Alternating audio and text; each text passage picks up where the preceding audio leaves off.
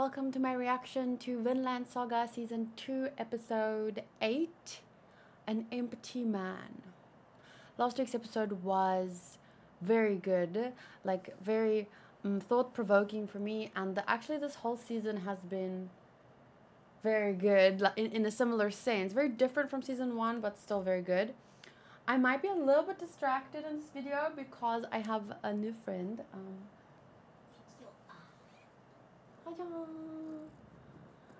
So he's not here to stay. He's just visiting for maybe a few days. We are looking for his owners. He was, when we found him, he was in a very busy street where, oh goodness, what are you doing? There's like a lot of traffic and taxis, and he's still a small cat.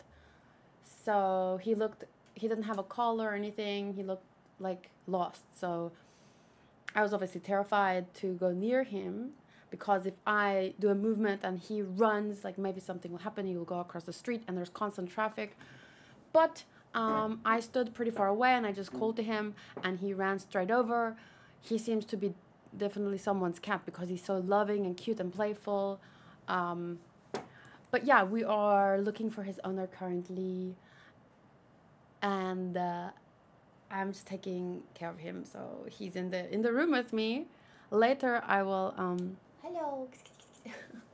Sorry, like I said, I'm a little bit distracted, but as soon as the episode starts and he settles down, because he's in a new room now, so I think he's just like, ooh, what's this and what's that? But yes, we'll find his owner hopefully soon, and if not, my mother has always wanted a ginger cat. So he's such a loving cat. It wouldn't be a problem finding a home for him, but I would be absolutely horrified if something happened to my cat and I couldn't find them. So we're going to make sure to ask. Well, I know people who are on Facebook and cat groups and stuff, so they'll ask. We're going to go to all the vets in the area because he should have been inoculated. So someone will probably put posters up too. So yeah, as long as they can provide pictures that can prove the cat is theirs. Yeah. Hello. Such a cute cat. At the moment we're calling him Mango because he's orange and we had the mango for breakfast, so it's to this morning before we found him. So let me just double check. Okay, yeah, everything's fine. I hope you guys are all doing good and that your week started off on a good note. That it is raining and thundering, so if you hear something, it's just that. Oh, you guys can't see anything, but it's the intro. I'm sure you've already watched the episode, so you know what is being introduced here. I'm gonna put off the light so that I can see better too. Hello. Okay, so yeah, you might not be able to see this because of the fade, but it will get better when the episode is... Don't go on my manga!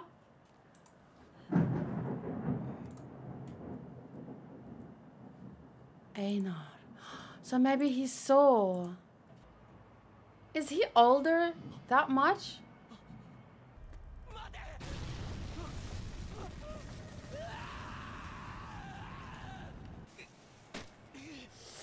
Ooh, his hands. Ooh, it makes me feel like... Okay. Oh my god. I think the cat turned off the internet. Yeah, the cat turned off the internet. Okay, take 2. There he goes.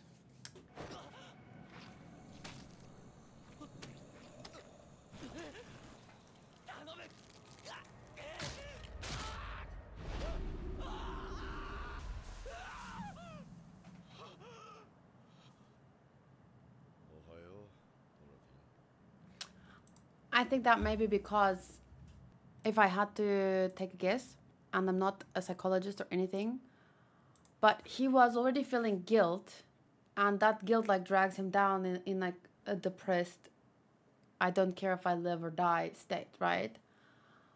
He had nothing that he cared about. Now he cares about someone. He has a friend. In the last episode or the one before that, he said, "You are my friend," or whatever. He's like, "Oh, I'm not your friend." I'm like, "No, no, you're my friend." And so he has someone that he cares about, and maybe he's starting to feel like an appreciation for life again, or just, you know, he cares a little bit more about life. So I'm assuming that makes him feel even more guilty. That brings the guilt up even more, and so it's becoming a heavier weight, because if you're already at rock bottom and you don't care if you live or die, the guilt is like, you feel guilty, but you're already at rock bottom. If you just start to climb back up into the light, as is symbolized, the weight becomes heavier and heavier the higher you go. The weight of the guilt, I would assume. Einar? Did he say Einar? Jump up here, come. He wants to play with my hand.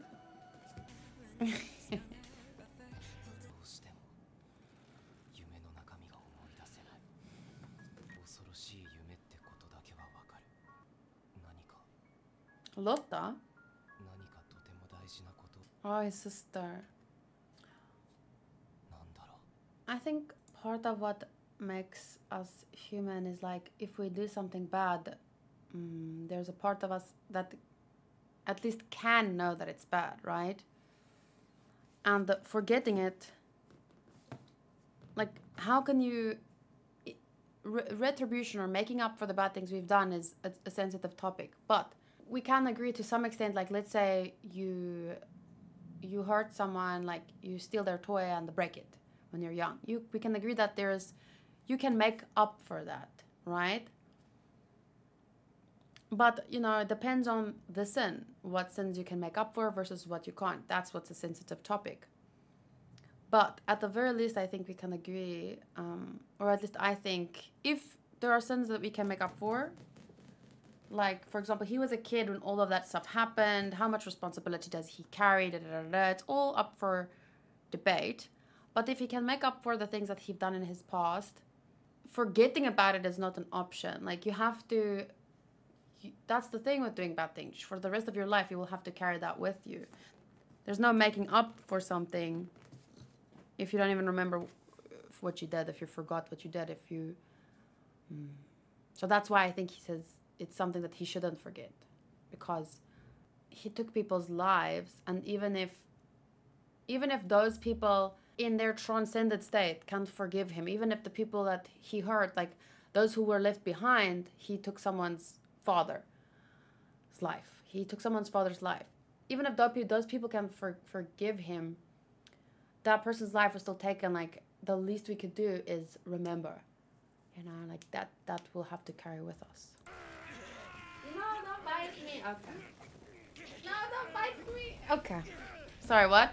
Horse pulling? Oh, no. If they hurt these people's wheat, they're taking money away from the owner. So they better not mess with them.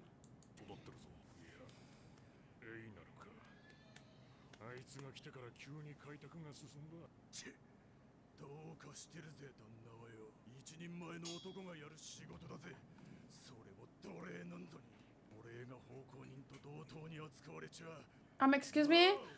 Your world is already in chaos, so shut up.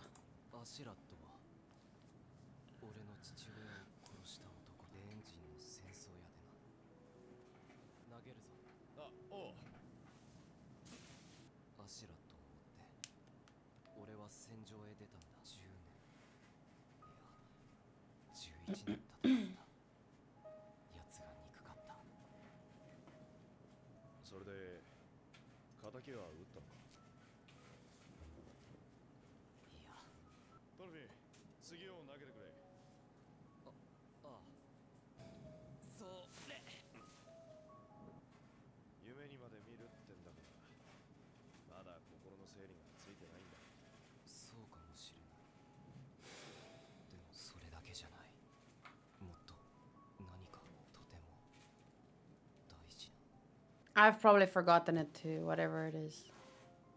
He's digging into some of the books.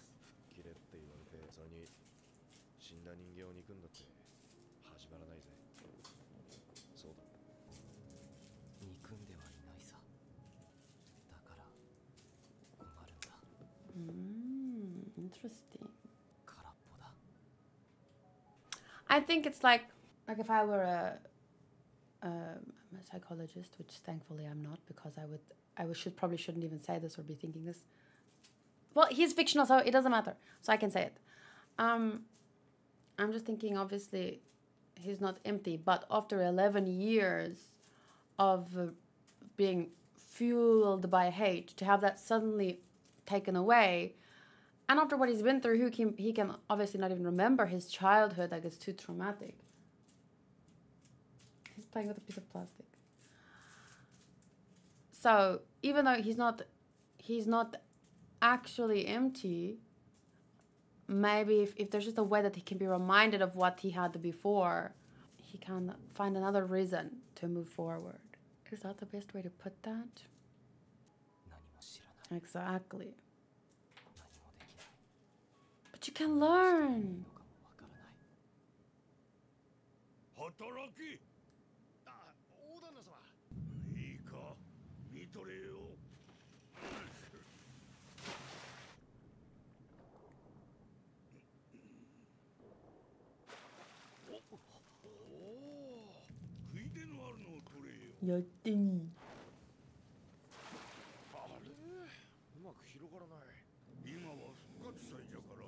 Length? What is length?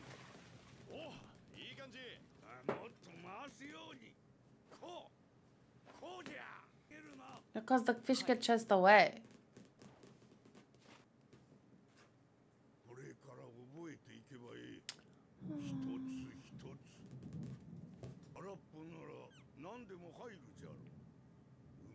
That's the bright side.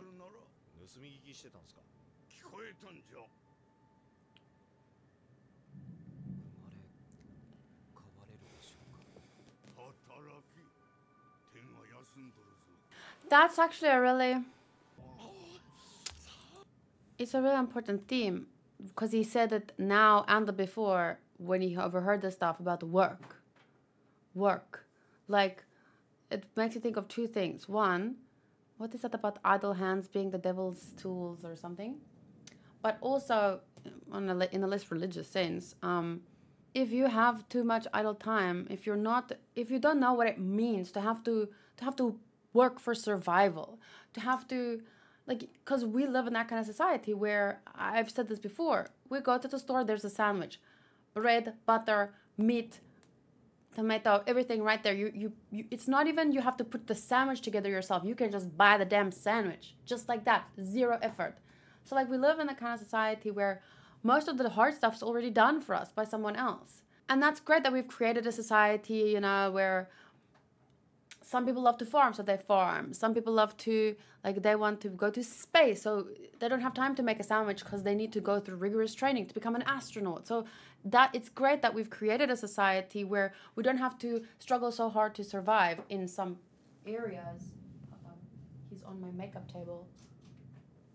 We don't have to struggle so hard to survive in some areas, so it creates a strong foundation for us so that we can build and go higher. But the foundation, many of us at the top in first world societies have forgotten what it means to be here, and so a lot of us, I'm not talking about the astronauts and whatnot that have dedicated their lives to going to the next frontier. I'm just meaning, like, even me, when I just got out of school, I didn't know what I wanted to become. I didn't really know what it meant to work hard.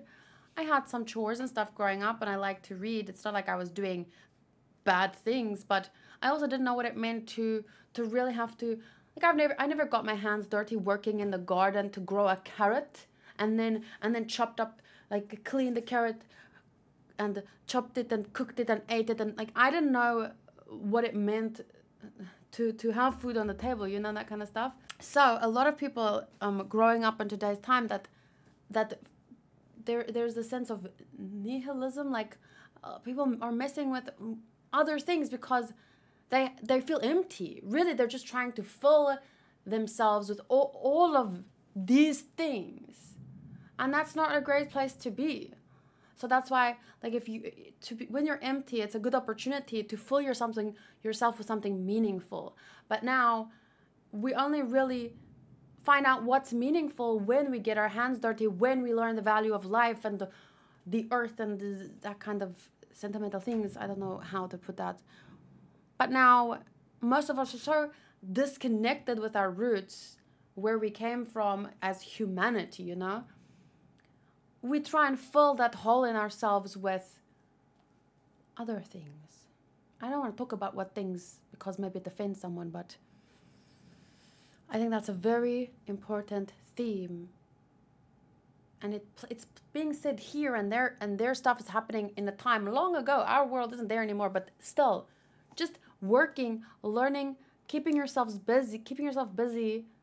And obviously, some people do that the opposite in today's time, where they feel empty, so all they do is work, and that's their distraction. That's their, like, I'm not just saying you should throw yourself into work and not sort out your root problems, because that's not going to help you either. But this is, how to say, this is different for me, because their work isn't like just throwing yourself in work and forgetting about your real problems.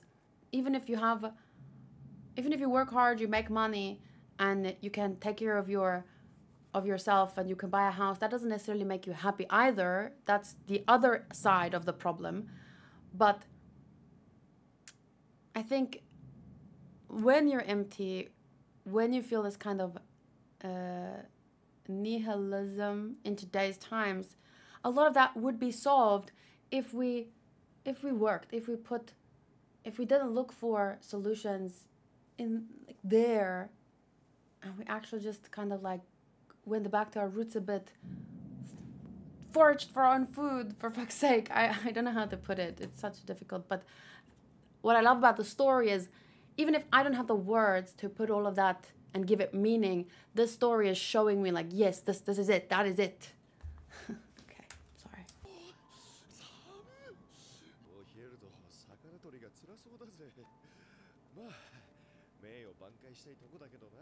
Oh, I'm so scared. I'm so scared. They're going to their farm, aren't they?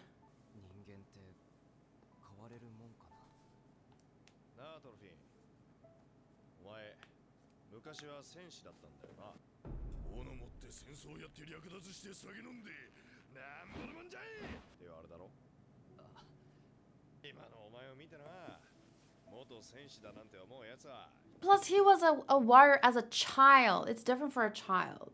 And he was only a warrior because of his revenge, forcing him to follow someone. And that someone, he didn't have a chance to fight him. And that someone said, you know, fight and follow me or whatever. I don't remember everything. But he was a different warrior than those guys, even back then. Even back when he was. Oh no.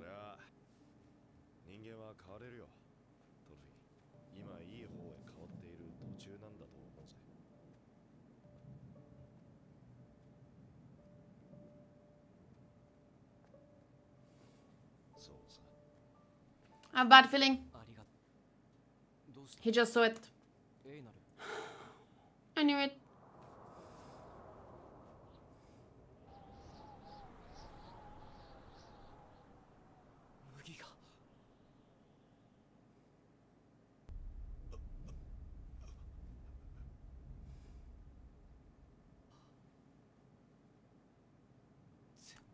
That's so fucked up. Jealousy, fear, because they're scared you're gonna take their place, or you're gonna, and just jealousy. And but this is so stupid, because you know what frustrates me the most? They don't have photos of how it was growing and now how it looks, and like they don't have phones to prove anything, and like how are they gonna prove it? Fuck those guys.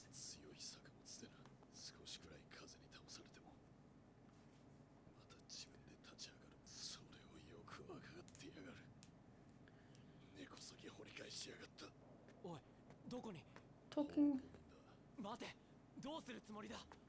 Telling. No, go tell them, Danna. But even if they do, what would come of it? How do they prove it? And no. Talk to the boss. Oh yeah.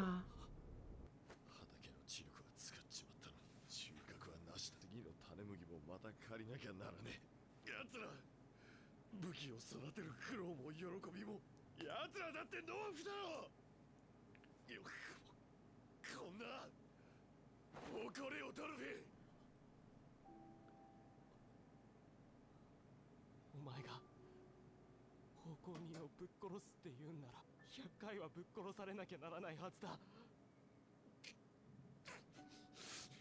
るほど。確かにこれはひどいな。二人とも荒らされるところは見てないんだな。は調べが済むまでこのままにしておきなさい。奉公人の奴ら。分かった。すべて旦那様に報告する。あとは任せなさい。私の奴隷の自分にはいろいろひどい目にあったものだ。なぜこんな一文にもならんことをやるのだろうと思っていたよ。That's so important. People who love to discriminate can be found everywhere. I don't think that we can ever create a world with no discrimination on any level, you know? People discriminate for various reasons at people who are different than them in any way. And I don't think that's something that we can ever remove entirely, but that's why we live in we create civilized societies where there's laws and stuff, so that when discrimination or anything like that does take place, that those who are guilty can make up for it. Like it obviously depends on the severity.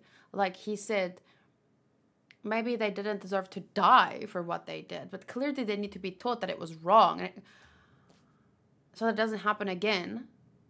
Because really they're shooting themselves in the foot. Well, but they don't see it that way. But they have a specific standing in society and they believe they can't go up, but they're happy they're where they are. So they want to keep those below them where they are, because if those below them go above them, they will actually feel lower. And that's what they want to prevent. That's bullshit. We want to live in a society where you can go from nothing and work your way up. That's a great society, I think.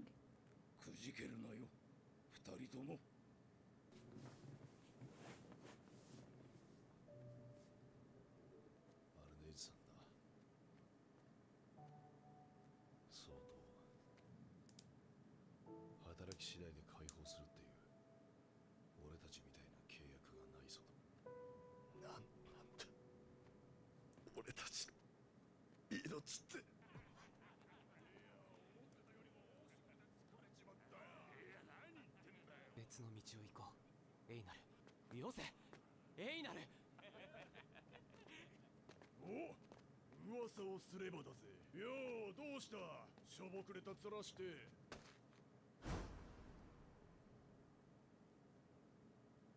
んだよ、どけよ。俺たちの畑を荒らしたのは。あ？畑？エイダル。ああ、そうかそうか。気の毒にな。でもそう落ち込むことはねえぜ。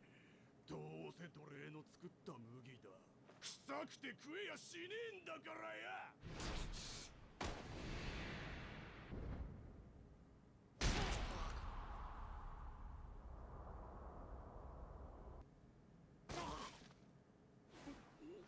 Unexpected. Oof. Uh-huh. すっげえパンチ。の分際でぶっからだ。わめえてねえでかかってこい。バカ、もうやめ。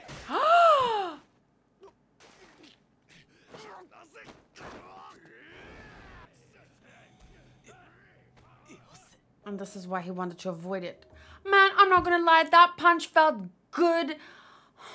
And I was hoping that he would just give all of them a swift kick.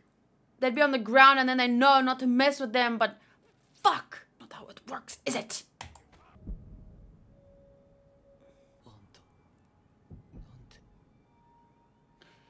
PTSD?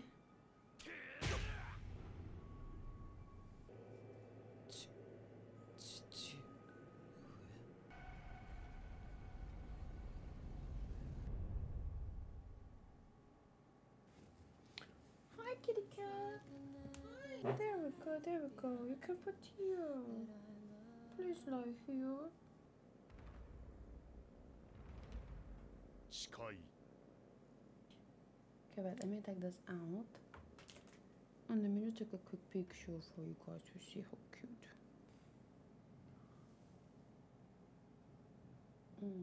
He actually looks pretty big on my lap, but he's not. He's like a little, you know, like not a toddler, but not a teenager, just in between. If he were a kid, he'd be 7 or 8, maybe 8. Hello. So, that was a really good episode, but really frustrating. But I like the words from Pater that says, don't give up. Like, he also went through this very difficult stuff. It seemed like they tried to poison him. But in the end, things worked out for him. He got his freedom back, if I'm not mistaken.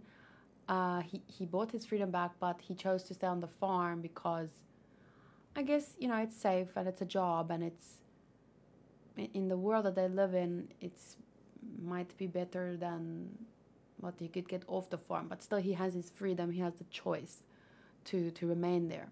I don't know how so many people can hate on this masterpiece. I don't know. I haven't seen people hating. I've seen people say, you know, I don't like it, it's boring. And, you know, that's fine because you're not in the part of life where you kind of understand the depth maybe of this. And I'm sure there's things that I would watch and I just, no, I don't click with this. I don't like this. So I don't know. I haven't seen people hating on it, but of course I've seen people not like it, and I can understand why, but I can't relate. And yes, Trampoline Dog, that was a criminal ending. I hate it. The only reason to look forward to Mondays. I like Mondays. I do. It's like, usually I stream recently Friday, Saturday, Sunday, and then I know on the Monday I can get started pretty late with recording and stuff. I kind of take the day off during the day, of course. And then always in the evening I'm stressed out. I'm like, oh my God, I shouldn't have started so late. I have to get ready. So Mondays are fun and then stressful. I'm supposed to have Wednesdays off, but what I've been doing is Mondays and Tuesdays I have certain stuff to record, and then on Wednesday I have off. But then I kind of take one thing on Monday and one thing on Tuesday, just a few things, and I put it in Wednesday. So instead of having like a work day, an off day, I take like a third of that day, a third of that day, a third of that day. Then I have some chill days, and then I record in the evenings. So yeah, kind of nice. A point that I wanted to make is I like Mondays. And I remember back when I was studying, when I was like 19, 20, I did hate the Mondays, but then I decided one day, you know what? I don't want to hate Mondays anymore. I'm going to start liking Mondays. And then I wrote down some things that I like about Mondays. And then I used to like really look forward to Mondays. It was such a weird, slow, but very noticeable shift. The amount of character development Thorfinn had in this episode alone put tears on my face. It had a slow build-up, but man, I wouldn't be feeling all this if it wasn't for every single episode before this one. Big props to Mappa that what they're doing here. This is kind of like, actually, I think it's not the character development in one episode, but he's saying it, but just not like I'm thinking it. So I wanted to say how I'm thinking it. I wouldn't say that this episode had a lot of character development. I would say that now the character development is visible after everything. So he did say that, a line VC, because it says, I wouldn't be feeling all this if it wasn't for every single episode before this. But here, it's just the results of everything that came. So the development happens since episode 1 to now. It's been development. It's been slow development, but now it's been very visible in this one. It's finally like, it's like when the flower just starts to blossom. It's growing, and you're like, when is my flower? When am I going to see a flower? There's just a green plant. I want to see the flower. And then suddenly it's like, the moment that first little leaf pops out, it looks like such a, oh my God, suddenly there's a leaf. It's like pink. But actually the growing hasn't happening all the time. You know, that's kind of like what this is like. So it was a really good episode. It is difficult to score though.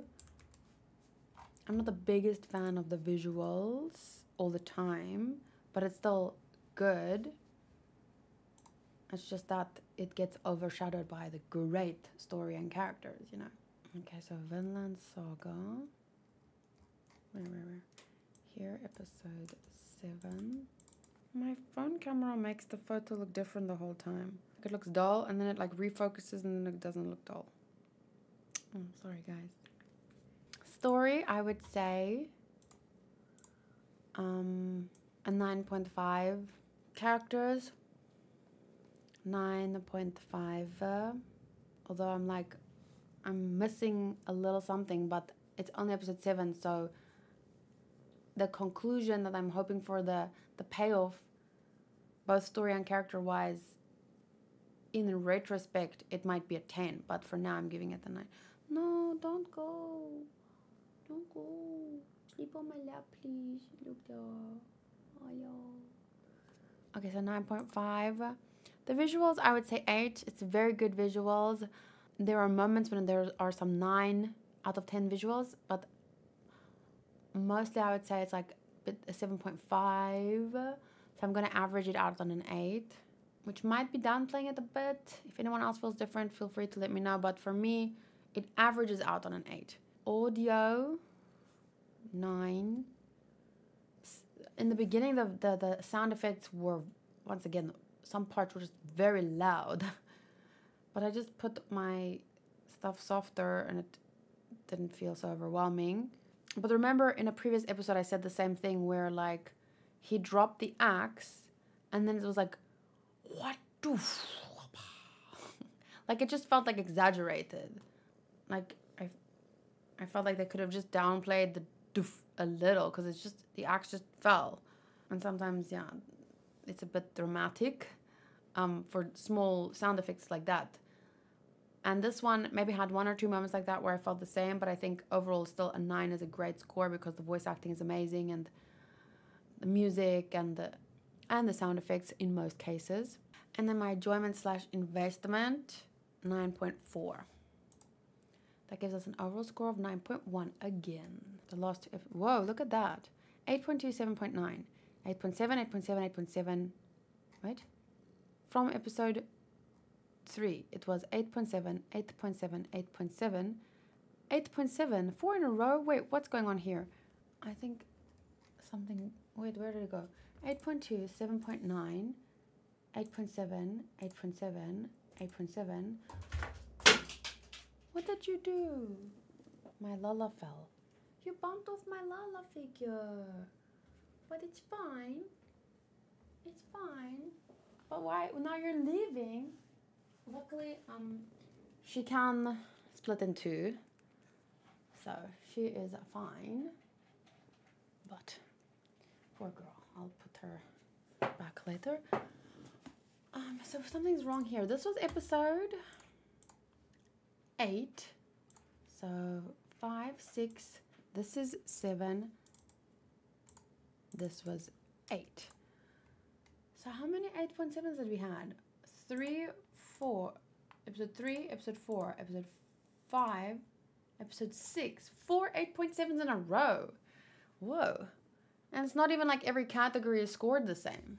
So that, and now we had 2 9.1s. So yeah, great scores. And it's only episode 7. It feels like we're further in, because the pacing has felt slow and steady, but a lot is happening. So even though we're only on episode 8, it feels like we've gotten 10 or 11 episodes worth of content. He's trying to climb on the basket. Oh, let me help you. Let me help you. I got you. Fucking cats, they're so curious. When they're young, especially.